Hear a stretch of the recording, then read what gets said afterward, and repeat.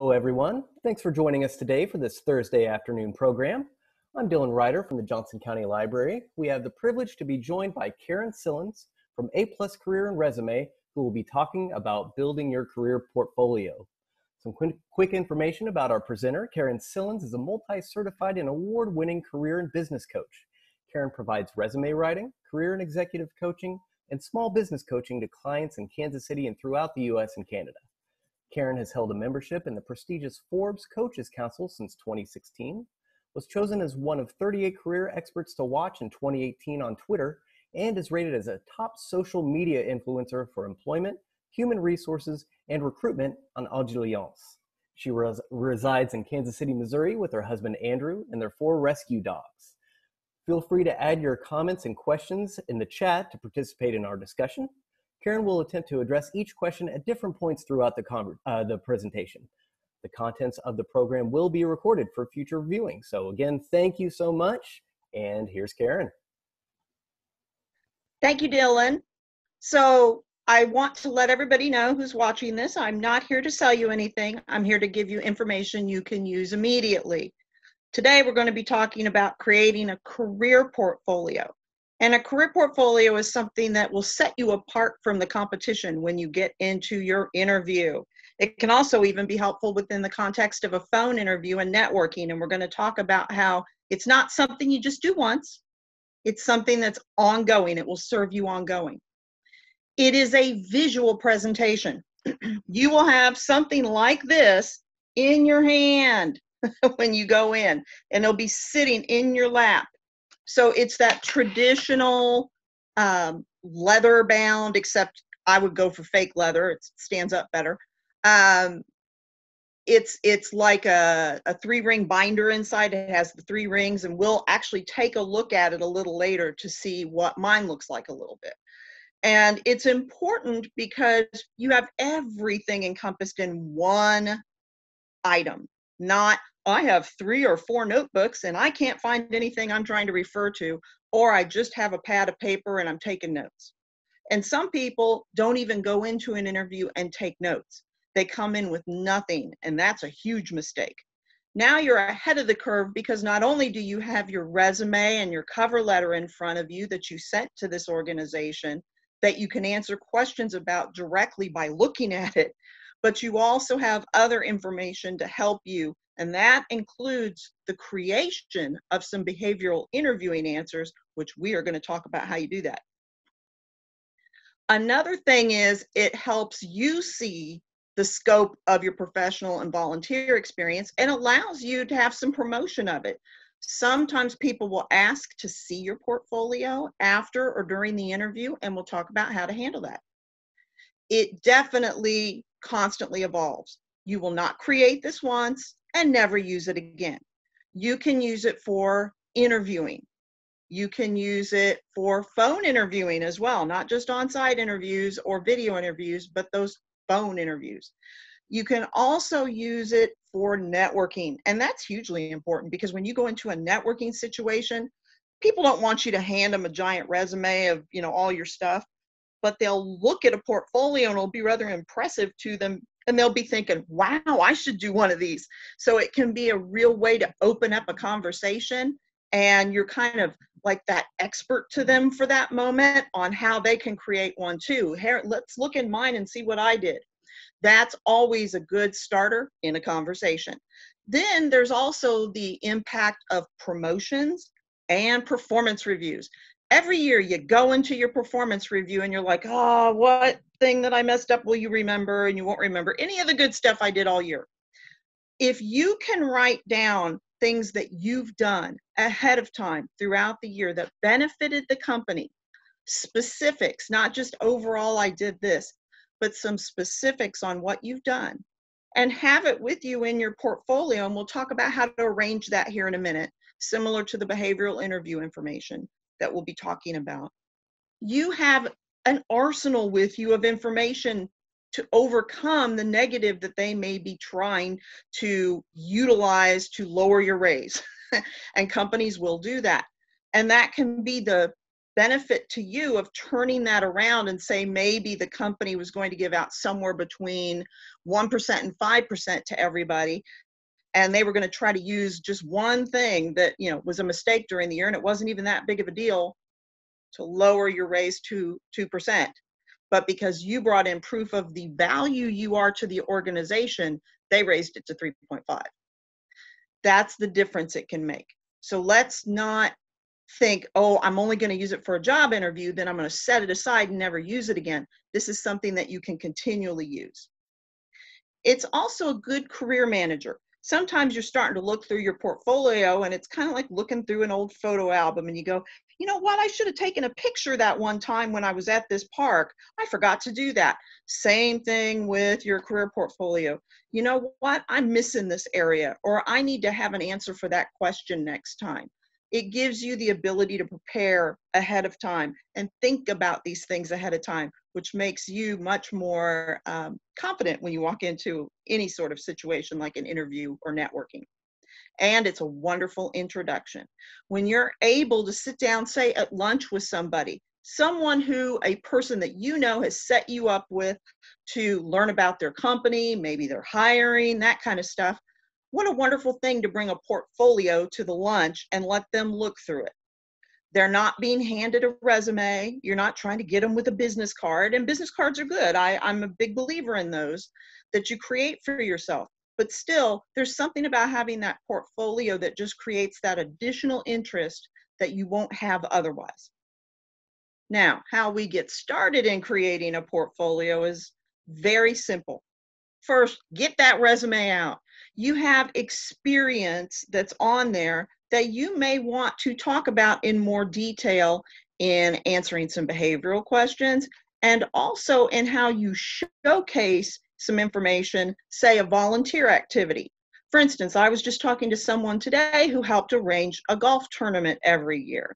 And I said, if in your portfolio you ever want to put a picture of you at the golf tournament, you know, this isn't a scrapbook, but this is showing, hey, here I am professionally, and you're showing people, this is what I've been doing, this is how I've been creating it, and making sure that people understand I can not only do my job, but I can create an event for you. I can do all kinds of extra stuff that you wouldn't have even thought of. And it looks great because you're also saying, I'll volunteer for the company. And a lot of companies love to have the volunteerism going on, and that's a big help to them. Then there's also other things that you've done that sometimes you're able to share that were for the company. A marketing plan, but you take certain information out. You only show certain things, and we may even black out just a little bit of information so we don't give away any competitive advantage detail or who the customer is.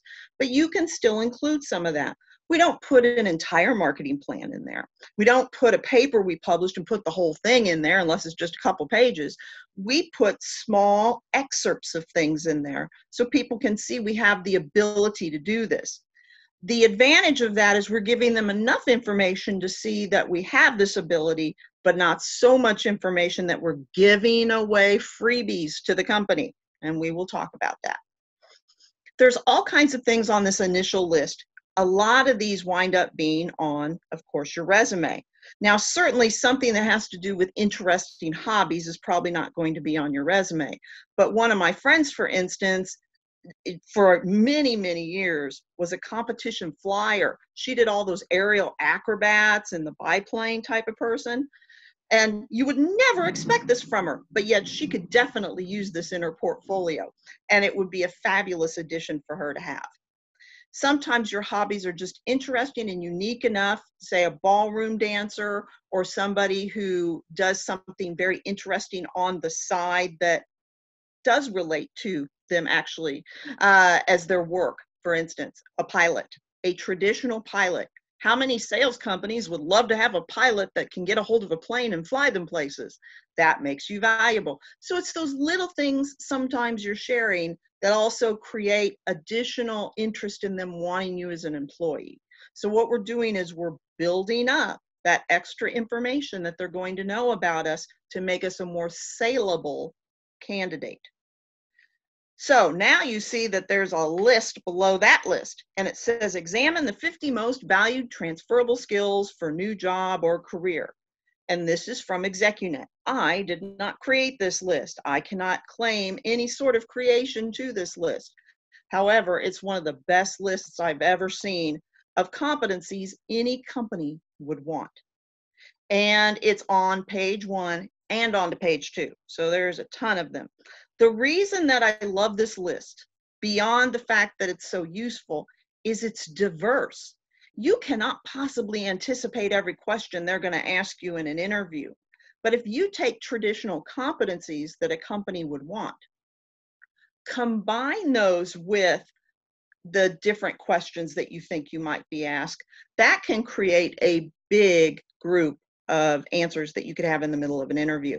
And it gives you a lot of confidence walking in. Now, people will say to me, I can't put answers in something and take that to an interview. That's cheating. No, cheating is breaking into their office 3 days before your interview and stealing their interview questions. This is preparation. And in the 15 years I've been using this particular method with my clients, never once has a client told me that in any way this has cost them a job, that people thought they cheated or anything. It's always, wow, they were so interested in my portfolio, they wanted to see it afterwards. And I even have 2 clients that got hired on the spot because of this very exercise that they'd done that was in their portfolio. I'm not saying that's going to happen to you. That's 2 out of a whole lot of clients over the years.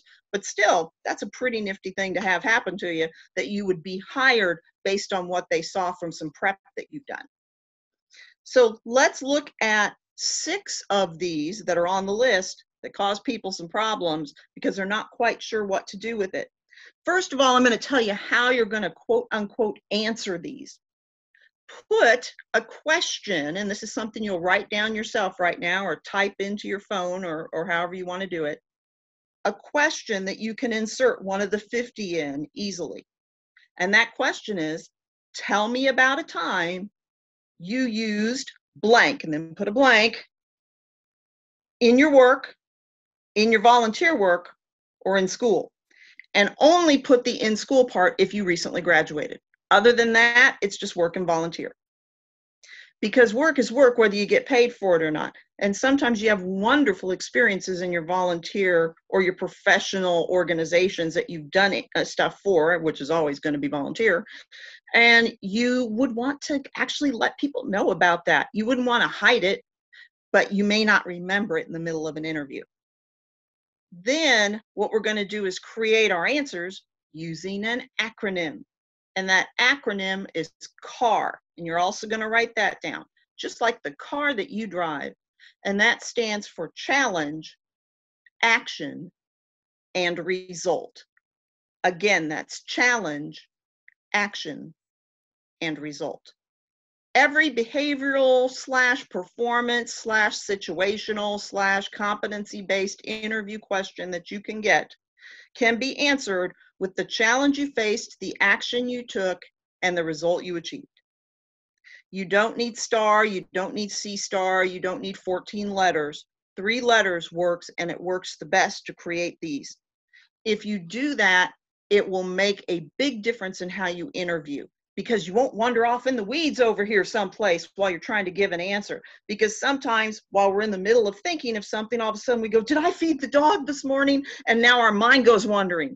Or we're trying to communicate something, but we're missing that one word and we can't figure out what it is. This kind of avoids that whole issue. In CAR, you're just going to write a sentence for the challenge you faced, a sentence for the action you faced, or action that you took, and a sentence for the result you achieved. And unless they ask you a negative question, and you can find those all over the internet if you want to, like, tell me about a time you didn't handle a situation appropriately at work, keep your results positive. Sometimes people just automatically go to negative results. No one's going to want to hire you with a negative result. If they have questions about that, where they have the here's our negative outcome that we want you to give us, they'll give that in particular. And while you may want to create a few of those, go find those questions online and make sure that you have, say, 5 of them ready. So now let's talk a little bit about how we're going to do this with the six of them that I want to use as an example. So 3 of them are together. That's wonderful. 4, 5, and 6. 4 is building talent resources. Every one of you has trained someone before, most likely. Training is building talent within the organization. But people often don't see it that way. They think this is something where you have to go and do this fabulous program or something. No, one-on-one training can count. Even better if you've done cross-functional training, meaning that if someone else is missing in the department, there's other people that can take over that function for that day. The companies that got in trouble a lot during the last economic downturn, they did a lot of this. They let go of people who were what we call one-trick ponies. However, those one-trick ponies hadn't trained anybody else in how to do their job. And then they let them go and they had no one to take care of hugely impactful jobs, things on taxes, government compliance. That's very bad. We don't want to go into that kind of situation and go, oh, we're sorry, the person who used to do this is gone and now we're going to need 3 years of training for the next person to do it. Instead, if you create cross-functionality and you can show that in an example, that even makes you more valuable as far as building talent within the company. Most organizations do not want you siloed. They want you to build across the team. Next is that change innovation one, number 5. People have heard of change management, but they often don't think about change innovation. Change innovation is where you or you in a group actually create or conceive of a change in the organization. This isn't about managing the change. This is about creating the change. It may not be a dramatic change. It may be a simple policy within the department, or it may be something that impacts the entire organization. It does not matter. Either is fine. And that's the problem. A lot of people think, oh, you know, I haven't done anything very impressive. Think about committees you've served on, small groups you've been involved in. Any of this can make a difference in that you usually create something along the way. Even for something that is more project management wise, for instance, it could be just in creating the project plan to get things going, something new, something different. It's something that's new to the organization. It doesn't have to be life-changing. Then change management, number 6, is managing a change. Typically, by managing a change, they mean you get other people in the organization to go, yes, that change is good, we should do that. That's called creating advocacy. People will sometimes say, well, but I'm not a manager. I don't know what I do with that since I'm not a manager.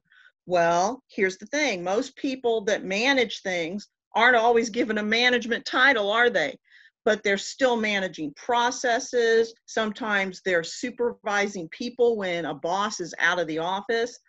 There's change management that sometimes goes on within the context of that management. That's where we talk about managing the change.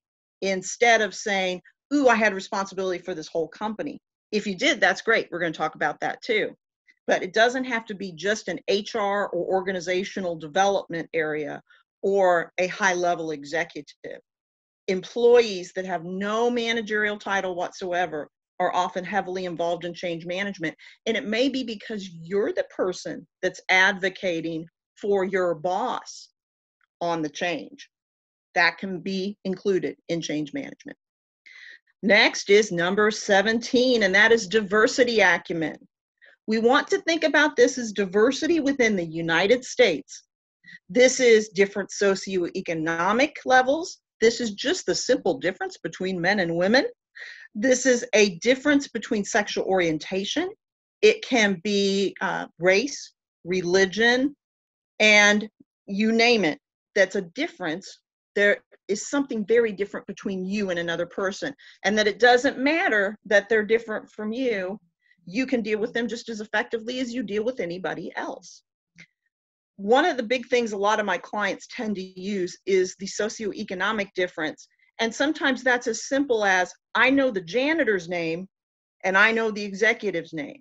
A lot of people have heard those stories in college where the college professor asked for you to actually give the name of the janitor for a test. Something they had mentioned several times. Oh, there's Janine here in the auditorium today. She's doing a great job cleaning up. And he said that probably 10 or 15 times during class, and yet people have never bothered to notice. But it's a test question. So it's a good thing to know how to deal effectively with anybody across all levels of an organization. And that's what diversity acumen really is. All you're going to do is give an example of you dealing with somebody who's different from you, and it was effective. The outcome was good. Next is financial acumen. That will be number 20. A lot of people think, oh, I didn't manage any big budgets or anything. Yes, but did you forecast towards a budget? Did you give any numbers towards that budget? Did you ever work in a retail environment where you had to actually take cash from people, take their credit cards, make sure everything was balanced at the end of the night? Did you ever work in a bank? A lot of admins wind up doing petty cash. If you can't manage $200, you can't manage thousands of dollars, and you certainly can't manage millions. So it doesn't matter whether it's a small amount or it's a big amount. It's more about showing you have the ability, which is what essentially acumen means, the skill to handle it. Whether it's going to be that $1 million budget or it's going to be the $200 in petty cash, it really doesn't matter. It's that you effectively and accurately either forecasted, managed, or gave it out to people. Next is 23. That's global perspective. Global perspective is very difficult for a lot of people. But many of us do deal with people outside of the United States on a regular basis at our company, because our company may have, say, a branch that's over in Germany, or they may have an IT group that's in China or India or down in South America. There's also the potential that you have manufacturing operations elsewhere in the world. Any of that counts. And as I like to remind people, yes, in America, we speak English. They do not speak all the same English in Canada, England, Australia, or South Africa. So we can't assume that those won't work. Actually, they'll work just fine. It's knowing what not to say and how not to insult somebody. And it's also part of understanding that maybe different cultures handle instructions and how to do a project different from others, and catering to or tailoring to their needs as far as how they want a project handled. The last one is actually number 40.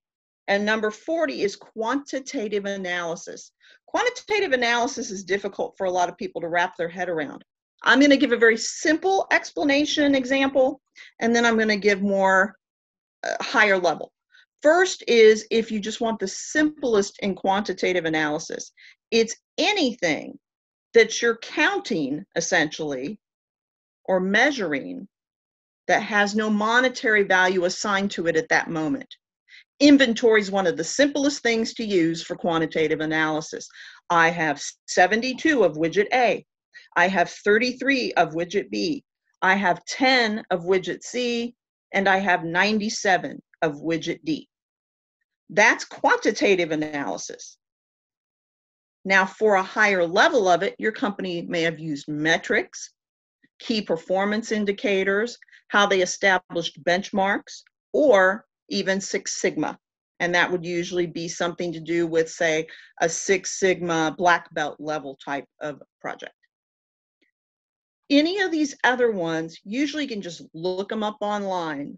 One of the only other ones I usually get asked about is actually tenacity, and that means a stick-to-itiveness to get something done. You're tenacious in getting that done. You're the bulldog who bites down and won't let go because the project's not done yet, and you're going to see it through to the end. That's tenacity. Then you're going to select some samples for your portfolio. And there's several things here that talk about, things that you can do. For instance, articles you've written, skills and ability statements, maybe you've created or had somebody create for you a bio before, achievements, successes, stuff like that. And you can start kind of laying some things out. What would you like to keep? Where are things that you might have to black out a little bit of information because your company wouldn't want you to give that away? That kind of stuff. So next we're going to talk about, because there's a bigger list of things you can put in there right after this, is the supplies you need to assemble one. First of all, you need a place to keep all your stuff. It won't necessarily be that you use everything you're thinking about in your portfolio at any given time, and things will change out based on what you're doing at that moment. An accordion file, several file folders, or a file box that you can keep your stuff in will benefit you greatly. People often find it difficult to locate things while I'm working with them as a resume writer or career coach. And one of the reasons they're finding it difficult is because they never kept it together. This allows you to find, here's my performance reviews, here's my awards. One of the things of working with military people, and fairly recent military people as well, is that they always have what's called an I love me file. And the I love me file has everything in it. And they'll either bring me an accordion file or a giant notebook of all their stuff. It has the performance evaluations in it. It has their awards that they've received. It has every training and development thing they've gone through. It has every piece of paper the military has ever given to them, because they're told from the beginning to keep that. And it's actually really good advice. You know, just in case we can't find something, you have proof. Having said that, that doesn't mean that your project management course from 1995 is something you need to keep. You probably don't have a big memory of that. But things from the last 7 to 10 years, and certainly awards and things, I would keep. Next is having good paper. You don't want to be turning a page in your portfolio. And even though we're going to use, hopefully, sheet protectors, you don't want that paper to be so thin, you know, you can see through it, essentially. You know, at least use the 20-pound. Next is the sheet protectors. You need to go to the store, take them out unless you already have a bunch, and make sure they're anti-glare. Shine them in the light like this. I will guarantee you half the stuff you take out of the box that says anti-glare will not be. But the advantage of having the anti-glare is, one, you can obviously see them during your time, but I can't tell you how many stories I've had of the people who were looking at a portfolio after the interview, the interviewers, sticky fingers, spilled coffee onto the portfolio, all kinds of things like that. And because they had the sheet protectors, everything remained dry and protected. Then another thing is divider sheets. I don't like the tabs that you just stick onto stuff because they come off in your hand in the middle of your interview. Instead, get the sheets that have the tab already infused in it. You can always just change out the labels on them. It's not a big deal. But you want to make sure that you have the ability to just turn to that area of your portfolio and start talking. If you're going to put some pictures in there, you can have the choice of using some glue or some Post-it tape or something. You may need a 3-hole punch because your portfolio should have the 3 holes in it. Cardstock if you want to quote unquote mount the picture on something attractive, and a color scanner or copier. And if you don't have one, you can merely go to someplace like the UPS store or even something like a FedEx store. Also, OfficeMax, Office Depot, and Staples. They will all have that. Or see if a friend has one that you can borrow. You're not making 40 copies for your portfolio. You don't want too much information in there, but you want enough, and you want things that are in color, if you can, copied into color again. Then the last thing, the leather-bound, real or imitation portfolio. So let's see what you can see, because I'm obviously looking at my presentation right now. I'm going to hold this up in front of my face. So now you can see there's the notebook. That's your 8.5 by 11 legal pad. But in the middle, there's these 3 rings. The 3 rings are there for a very specific reason. That's the place you put your portfolio. So you can turn to pages easily and then go back to your notes. That's the only 2 requirements for your portfolio. Whether the portfolio has handles on the outside, whether it's leather or fake leather, or it's that really nice, there's some sort of unusual looking vinyl ones that are out there that are really nice and look very professional. or you've got the suede ones or whatever. That does not matter. That's a choice by you. It's what's inside of it then ultimately that matters. Now, sometimes my clients will say, you know what? I know that they're not real expensive, but I haven't found one that's less than, say, $30, and I really don't want to spend any money right now. I want to save my pennies. Find a 3-ring binder. Those are cheap, or you probably have some at home. Make sure it's clean and everything. And if you can, if it has the little pockets on the inside, that would be even better because you could kind of put your notebook in there, your 8.5 by 11. But if it doesn't, don't worry about it. You can always find usually the ones that have the 3 holes already punched in it, and you can put that in there. Now you've got an effective portfolio. They're not going to be all upset because your portfolio is not leather bound. They don't care. It's the information that's in it and the fact that you've taken the time to prepare that they care about. So now let's talk about what goes in that portfolio. Here's the thing. Recent information is always best. We don't need to share a whole bunch of stuff from 20 years ago. So I have a client currently who has a struggle there. Last so many years, they've been taking care of children. I want to make sure that not all of their stuff goes way back. So not only are we going to leverage volunteer activities, but what I'm going to give him to do going forward. So there's more of a dissemination of information through time instead of everything is 10 years ago or before then, because that could be a problem. If we show that throughout this whole time, and then he has stuff, he has learning and all kinds of stuff he's done that he has little certificates for and everything. If you can show things through time, that's your best bet. But it doesn't mean you need to overload your portfolio, because the next thing says quality versus quantity. We don't need 45 different elements in our portfolio. If we have 12 different things, and those include the following: your resume and cover letter, your references, any reference letters or recommendations from LinkedIn. Then maybe you also have something that's with your degree, for instance. Then you have your challenge, action, and result examples. Then you have a copy of some awards, a copy of some of the professional development you've done, and some volunteer work. That's 8 or 9 elements right there. That's more than enough. It makes you unique, it sets you apart, but you're not over creating. Put bunches of things in there and have just dozens of tabs, and you're never going to find anything in that portfolio. That list that follows that says items for your portfolio is but some of the things you can have in there. Just because it's on the list doesn't mean you have to have it. For instance, I would never do the mission statement. I don't have that kind of time. And the only reason I have a bio is because I write them for people. You know, you just heard the short one at the beginning of this program. I do those for people, but rarely do I ever have it when I take it to somebody. I don't need to do that. They're already presenting me. I'm not worried about it. And when you're going into a company, you don't necessarily need to have that bio with you, though it might be handy, say, in a networking situation if you've got one. Performance reviews, though, can be wonderful, and we don't need to put all of them in there. We can put, say, one from very recent, one from 5 years ago, and one from 8 years ago. Shows through time, no matter what, we're a good employee. Or let's say, let's do one from this last year, 3 years back, and 5 years back.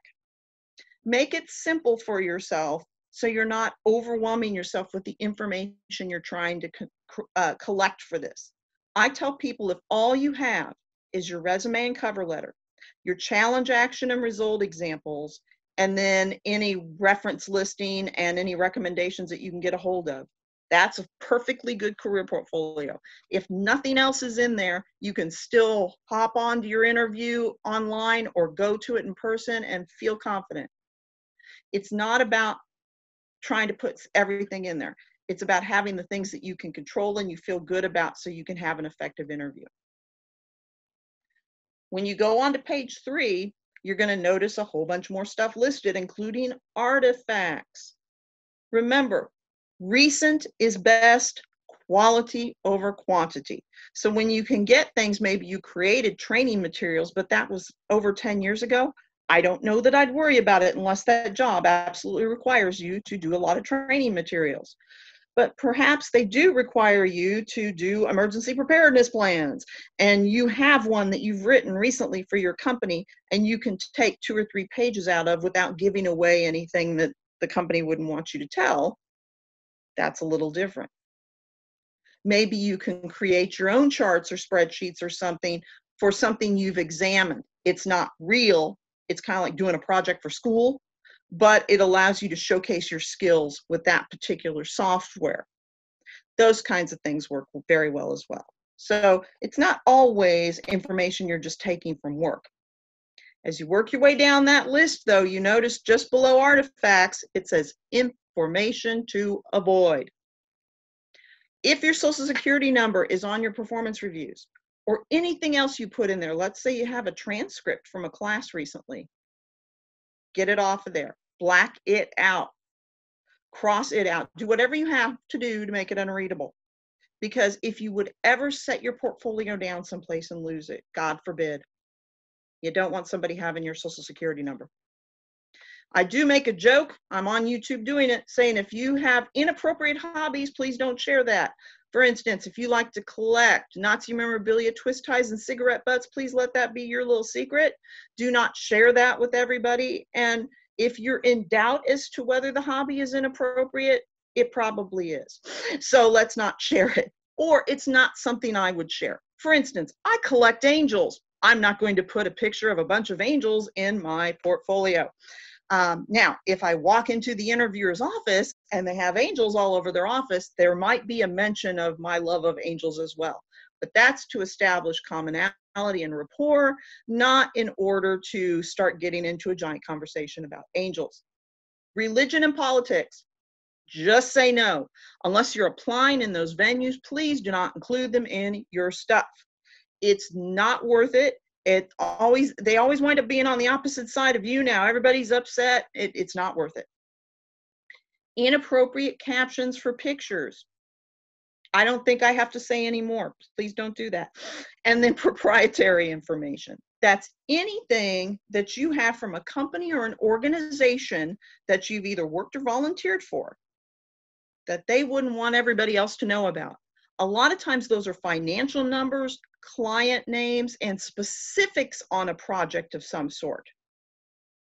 But there's all kinds of other things that go into, say, an RFP or a full-on project plan, things like that, that can often be included that may not be an issue for you. For instance, a lot of people create PowerPoints to tell a story of something as they're going through it as to how they're going to do something new in their department, for instance. There's probably several of those PowerPoint slides that are more than appropriate actually, for you to have in your portfolio, where you could take 4 or 5 out and say, here, I can actually do these. Now, how is a portfolio used? Well, before we do that, let's answer any questions we have, because I did see one pop up just a little bit ago. All righty. A web portfolio. So here's the problem with the web portfolio. Anything you put online is easy to take, if you will. Yes, I used air quotes. It's easy to take things sometimes. You want to be careful with people taking your information. If you keep it fairly general, that's fine. But if you really get right down to it, what is LinkedIn? It's an online portfolio is what it is, because you can put projects in there and interviews you've had. For instance, I'm going to be adding an interview to that from last week on KSHB TV. It doesn't matter. Just put them in there, and then you can have it on LinkedIn and send people to your LinkedIn profile. That's just as good. Now, somebody who's an artist or a creative writer, and I have an artist as a client right now, by the way. That's a little different, and it's a little different type of portfolio. My biggest concern, particularly for anything that's graphic arts or that's writing, is somebody taking it. So only put portions of things on there, or if you're gonna, put a logo, this is who used it, make sure it's got the watermark across it, all that kind of stuff. That's really gonna help you, because if you've got that watermarked across it, it's hard for them to use it. And that's what we're going for. That way, on a website, you can have some extra samples if you choose to.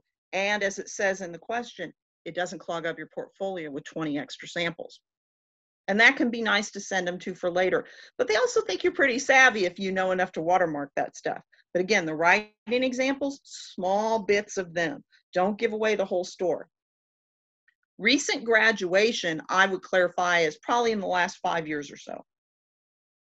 And the other question was, nope, that's not a question. That's pointing out resources. So I think we're good. All right, so off we go to the next part. How is a portfolio used? Always maintain control of this. So it's sitting in your lap. You're referring to some things in there, and then you're going back and you're taking your notes. The problem is somebody asks you for something out of it. Don't just hand them the portfolio, because now they're looking for it and they're going, oh, isn't this lovely? I should do one of these myself. And they're not paying any attention to you anymore. Instead, either give them that one piece, unhook the 3 rings, hand them that one piece, or tell them, well, obviously I'm referring to some things in here right now, but you are so welcome to look through this whole portfolio after the interview, if that would be okay. I've never had a client get, no, give it to me now or die. So at this point, I think you're going to be okay if you just hand it over to them at the end. And you can even remind them at the end, I know you wanted to see some stuff in my portfolio. Would you like to take a look now? It's amazing. The people that have no time for questions will look through a portfolio for 20 minutes because they're like, oh, I should make one of these for myself. But they're also impressed that you have one. I recently had a doctor as a client who was an IT manager just before he became a doctor. And he said the interesting, and I know that's an interesting switch there, but he was an IT manager at a hospital. But he said that the last 3 people that they hired, because he'd only recently graduated, all have portfolios in the IT department. He said the one department where people go, I can't possibly have one of those. I don't have anything for that. They had portfolios with them. And he said, we didn't hire them because they had the portfolio, but we hired them because that was part of what they brought to us to market themselves. It was part of the whole package. They had some of the answers to these questions already there to refer to if they needed them. They had information with them that made them more marketable. It showcased coding skills or whatever they were hiring for at the time. So I can tell you, it does make a difference in people choosing to hire you. Or in some cases, I've had clients who've gotten personal actual emails after interviewing from the head of the department that interviewed them that said, we had to pick this other candidate because of their internal nature and their experience in this position, but we were so impressed with you and your portfolio and that you spent the time preparing like that. We're going to have another position coming up in a month. We highly encourage you to apply for it. So that can also make a difference. And sometimes that's resulted in another job. Another thing is leave behind packets. Leave behind packets are a big deal because most people who are interviewing you often haven't done a lot of prep, and they may or may not have even your resume in front of them. So what you're going to do is get some of those 9x11 or 10x12 packets that are simply the types of things that you have that you use to mail the big stuff. They talk about mailing things on flat envelope. That's the flat envelope. You'll also hear them called manila envelopes. You're just putting your papers in there. You're not doing anything fancy with it. So it doesn't matter if you can't find anything but white ones or the brownish ones. It's just fine. First rule, put certain information on the outside of it. For instance, if you have a job that you're applying for at Garmin, you're going to put your name, the name of the job, and the name of the company, or the name of the company and the name of the job on it. You can write that on the front of it, or if you have handwriting like mine, you're going to print a label because nobody should have to read my handwriting. So I would print a label and put it on there. And it's okay. Guess what? You have an extra folder with you or extra envelope with you at an interview, and you think, oh God, now I can't use it. let's see if putting another label over it might make it usable at some point. But if not, don't worry about it. Use it for something at home. It's important that we have information with us that sets us apart. Now, everything that they have from other people that have come in for interviewing is 8.5 by 11. You've just given them something that's most likely 9 by 12. And it's that much bigger than everybody else's stuff. And in it, there's information, including your resume and cover letter that you sent to them. Don't put the one in for H&R Block for Garmin. And then you also have any reference letters or LinkedIn recommendations, and I mean the actual written out recommendations where they say you're wonderful and can do the job, and your reference listing. When you walk in the door, you just hand it to them. And always ask how many people will be interviewing you. Because if there's 3 people interviewing you, take 4 or 5 of those with you. Invariably, extra interviewers come into interviews. Well, we decided to bring in this manager at the last minute. You've got an extra envelope for them. They're going to be impressed. And sometimes they'll go, oh, you did not have to do that for us. You go, no, that's how I always do things. And please, you're welcome to that. You're welcome to that. They don't think a thing of it. They just take it because you didn't hand them a whole bunch of papers. You handed them a container, if you will, with papers in it. Sometimes they like something in your portfolio a lot. And I mean, they're really, really liking it. Or they're, I didn't realize this certification exists. Can I make a copy of the certificate so I can go find that certification? Absolutely. Let them copy and put it in their packet. Play peekaboo with your portfolio, which sounds kind of funny, but there's a reason for it. You want to look at things in your portfolio. And that means, hey, I'm referring to my challenge, action, and result examples, or I'm referring to a project I worked on, or I'm referring to this PowerPoint presentation, or even something in your resume. Then go back to your notes. Don't get so enamored with your own portfolio that you forget to take notes. Notes are very valuable. They allow you to send a good thank you letter, and they also allow you to create a better picture in your mind of what that job will be. If you go on to another interview then with that company, you also have those notes to take with you. It's very handy. Photocopy versus original. I would not put a copy of your original degree in there. I would make a photocopy of it and put it in there. So don't take your originals with you. Make photocopies of any of your documents that are adjunct to your resume and cover letter, and please put those in there as a copy. Your backup copy is that file at home, or that set of files, or that file box, or whatever that you're keeping all your stuff in. Explain portfolio items when necessary. So if you blacked out a section on your performance review, make sure you tell them that that was not something that was, I didn't do my job well that year. That is a specific thing that they were doing. Maybe it was an R&D project, something like that. The company would not want everybody to know about it. It's proprietary to the organization. But you can see that I left where can Karen improve her performance on the job. I left that for you. That's important. That says I'm going to be a person of integrity for you and not give away your information. And they appreciate that very much. Be selective in what you show. Sometimes people almost make a reason to show them things.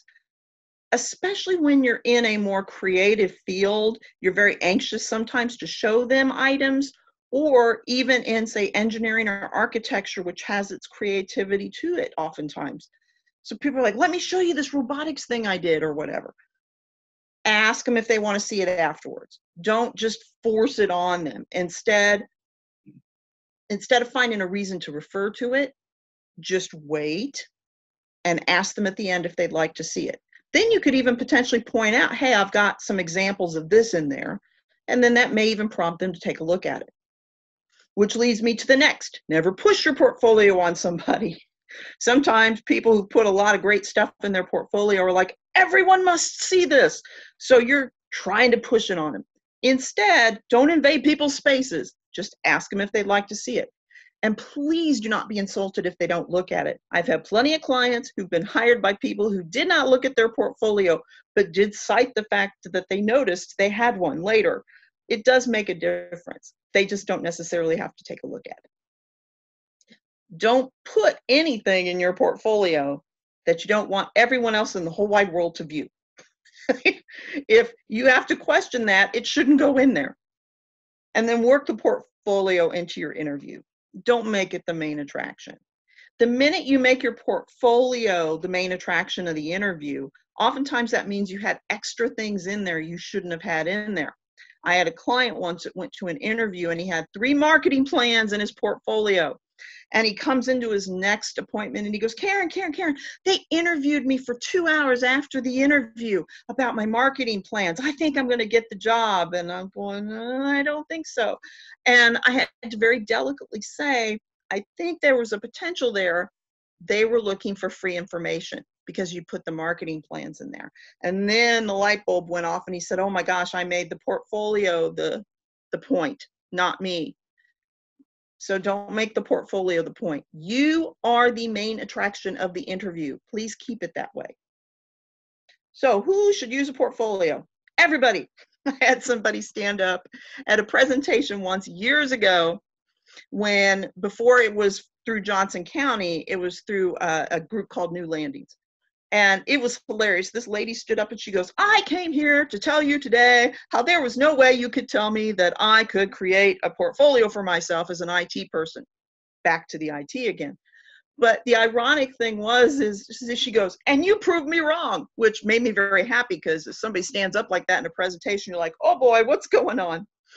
And that was really nice to hear, because I want everybody to understand it doesn't matter if you're working at a fast food restaurant, or if you are working in a construction project, or if you're an executive of a Fortune 10 company, you can have a portfolio. Everyone can have one. And it's beneficial to anyone and everyone. What it does is it offers that ability to have those answers ready for you to give in an interview.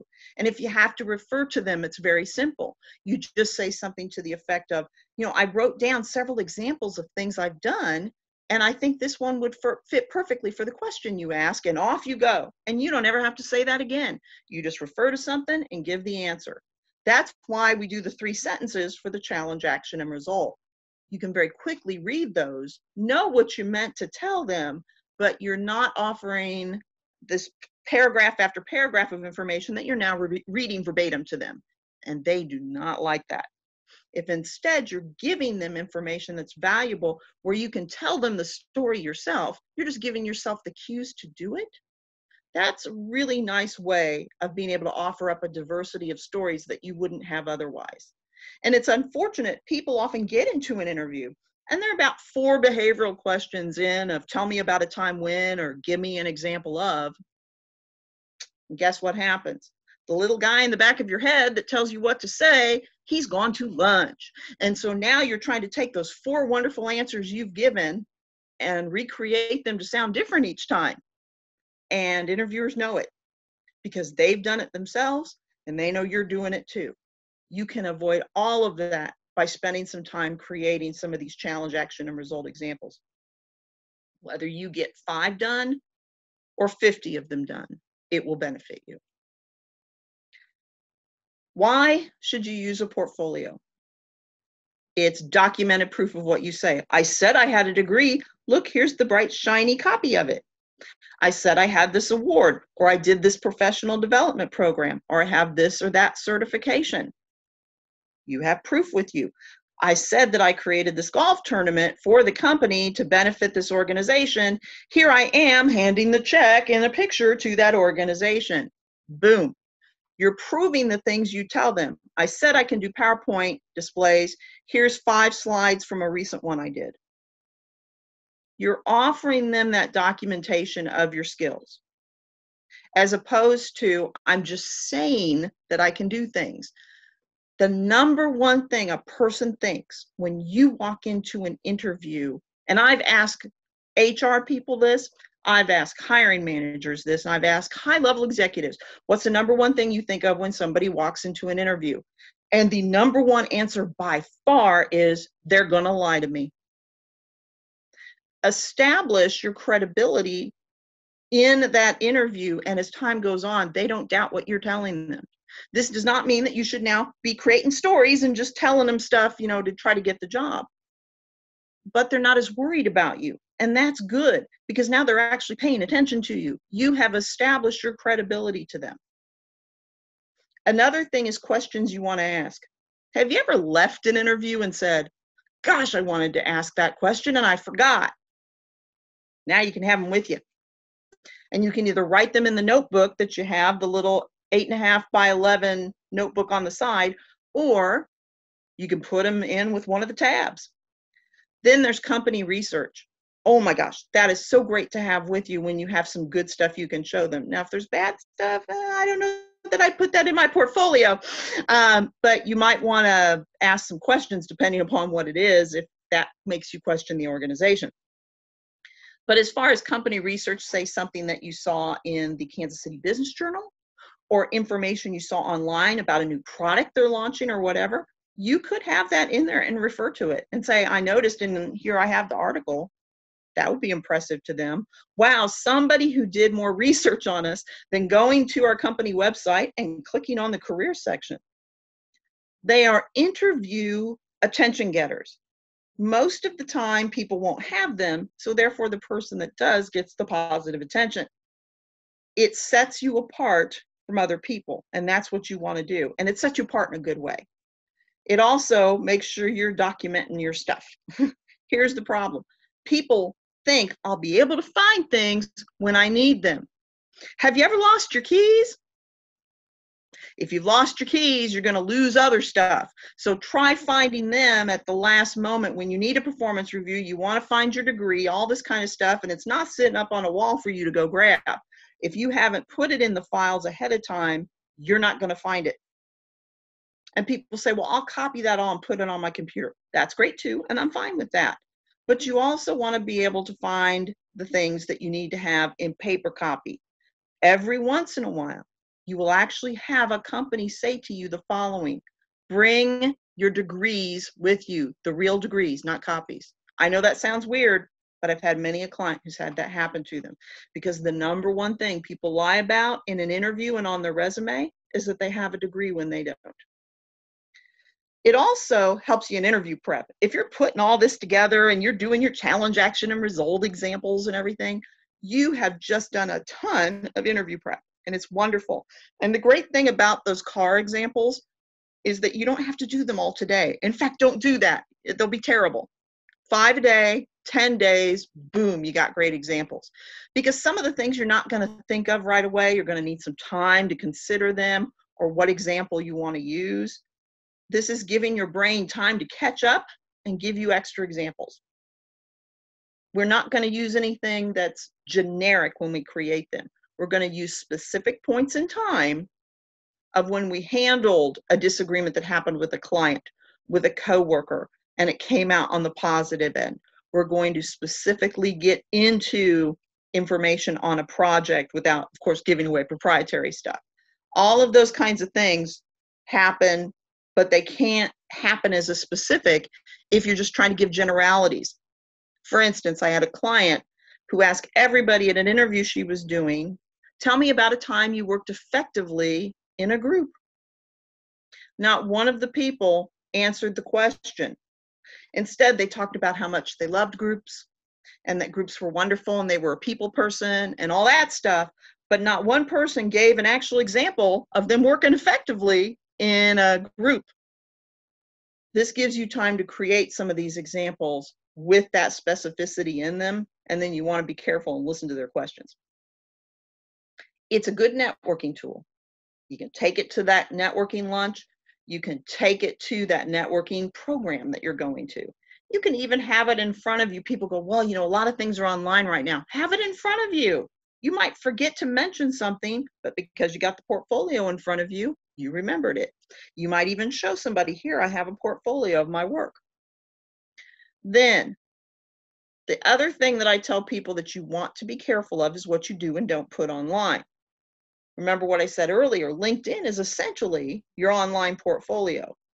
unless you're an artist or a writer or somebody who does some very specialized work that would require you to have your own website, almost like your own side business or whatever, or to show examples of things, I would not, and I mean I would not, just go and put together a whole nother website for that. It's a lot of additional information that's much easier to get a hold of. You can choose what's public and what's not on LinkedIn. You kind of can't on your website unless you want to give people passwords to it, and that annoys people when you do that. It will positively influence your ability to negotiate things. It's huge when you prove you are the person that they're wanting for that job, that you have extra things that you can provide to them from the periphery of your skill set. That often gets you more money or that extra week of vacation or other things that you're looking for. So if you can use that to your advantage, why wouldn't you? And never give it to them on a disc. If you give it to them on a disc, you've lost control of it. They now have it.